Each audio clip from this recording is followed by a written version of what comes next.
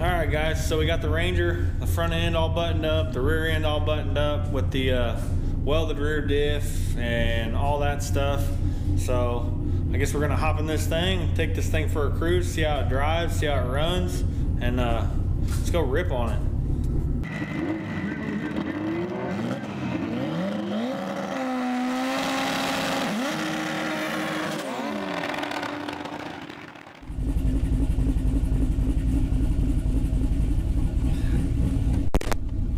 We're gonna take this thing for a spin,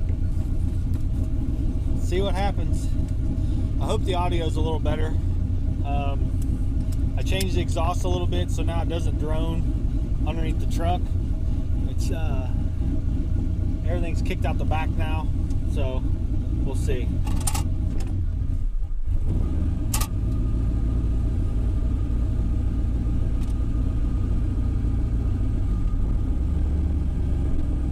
I'm gonna go get some gas for my lawnmower. Might as well take this thing for a spin.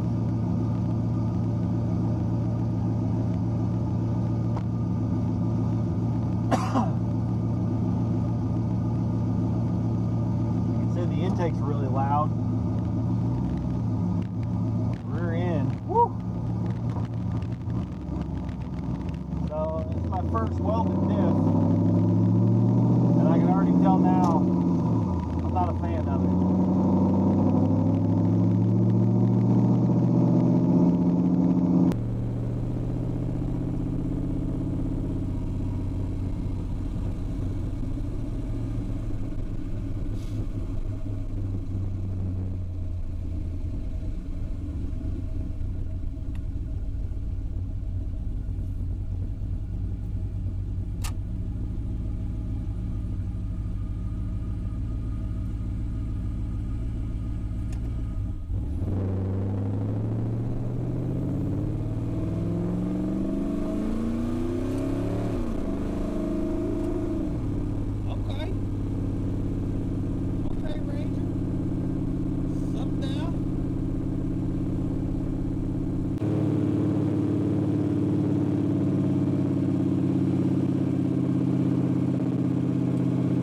The exhaust kicked out the bed side. Originally that's how I had it, and then I cut it off because I thought it was too quiet, and then I cut it off underneath the truck, and then it was too loud, and it just got really drony inside the truck. Like right here, about 1800, 1900 RPM, it would just blow your eardrums out. It was so just drony. But I kicked it back out the side. It would be a lot better if I ran it all the way out the back, which may end up happening here pretty soon if it gets too annoying. You know, but right now the exit on the exhaust is probably within arm's reach. You know, I could reach out and probably touch it, but it's fine for now.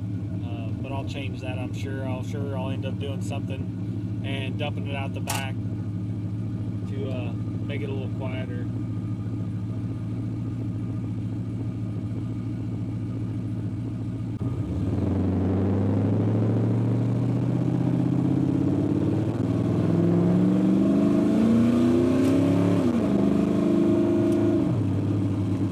I should probably take a data log while I'm out here driving it.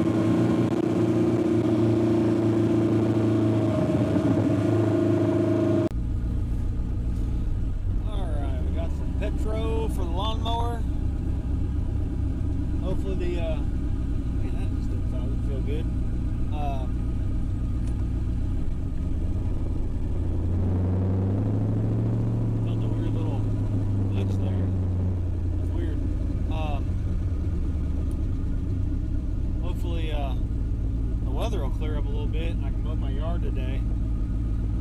We've gotten quite a bit of rain, so I don't know if I'll get the back mowed because the back turns into a swamp.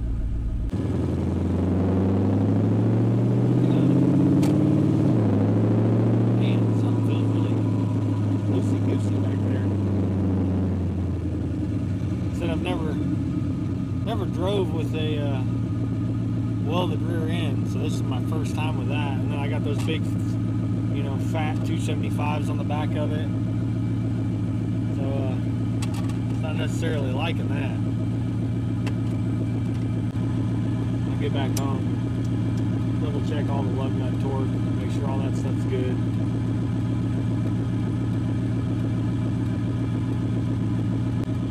This thing definitely needs a converter.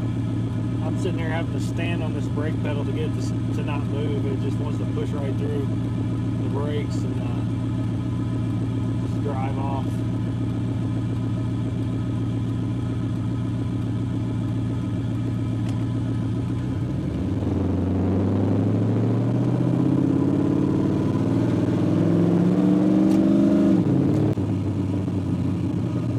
Go over here and drive past old Killer Performance. See if they got any cool cars sitting out front.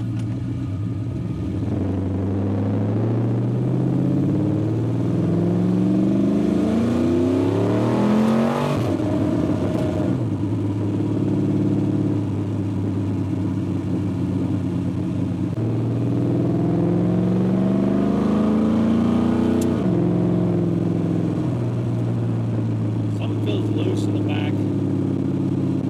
Feels like there's a lot of movement. I'm gonna have to pull over and see what's going on.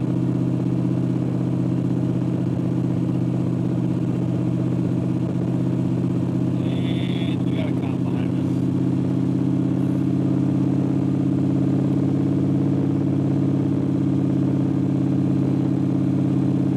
Oh, no, he decided otherwise.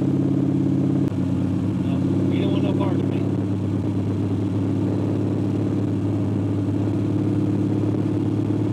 That's good. I almost did something stupid back there. I did get on it a little bit, but not much.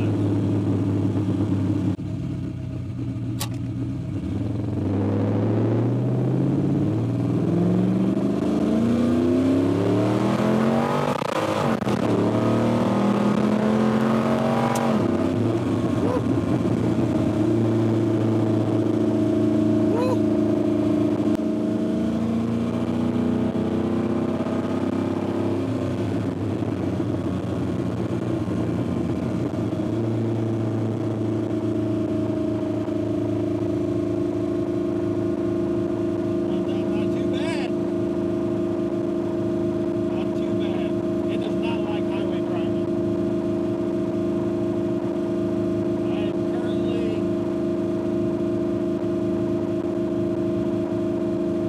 I'm at 3,200 RPM.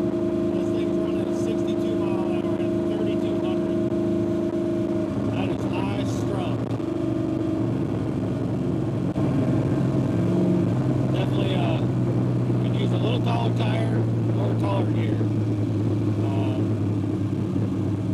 Yeah, I don't know. Hopefully, if I can find like a 8.8 out of an Explorer with say like a 355 or even, I mean, honestly, I'd even go for like a 323 or something like that, 321. I'm not sure what the gear ratios for the Ford stuff is. You know, but if I could find something like that,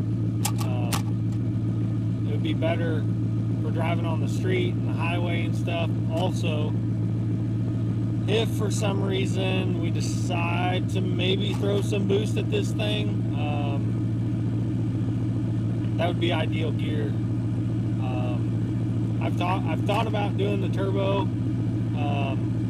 doing like a budget build on it. Mainly, I'm not trying to make as much power as the boost knuckle does, but I mean, if I could make, I don't know, 600 wheel or something with this thing, it'd be stupid fun.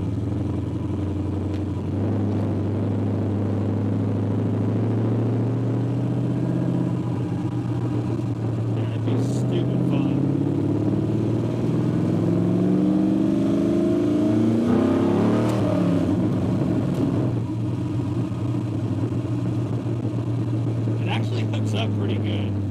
makes very little power because it won't spin these 26s very well. You know, if you stab the gas, it kind of weight transfers pretty good and lays the weight back.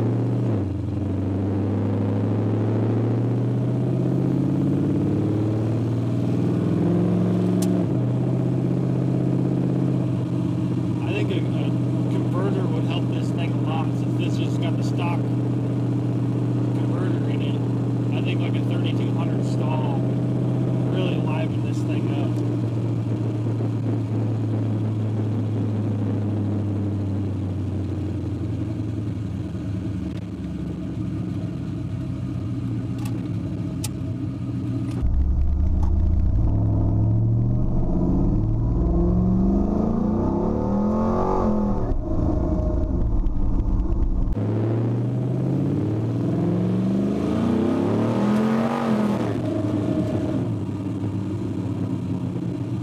Okay.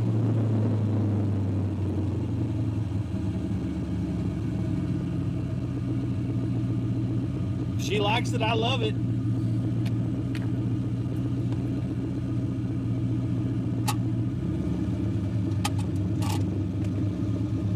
Alright guys, so that's going to do it for this video.